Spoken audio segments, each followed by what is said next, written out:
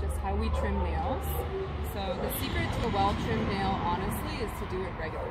It's much easier, sorry, there's some action behind this.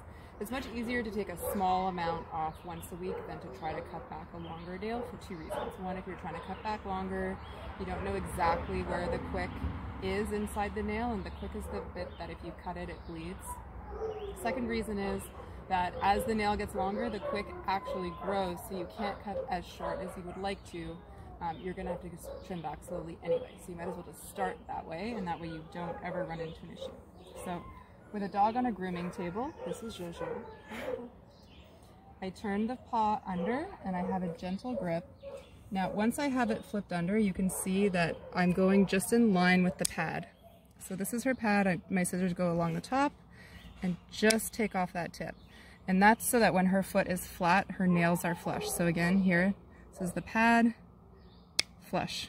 You can see her nails are not super long because we do trim them regularly. And this is getting ready for a show groom.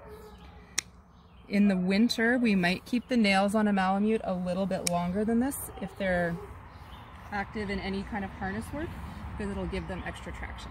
But nothing like that happens in the summer, so now her foot's a little twisted because she's watching her fans. So again, foot turned under, level with the pad, take the tip.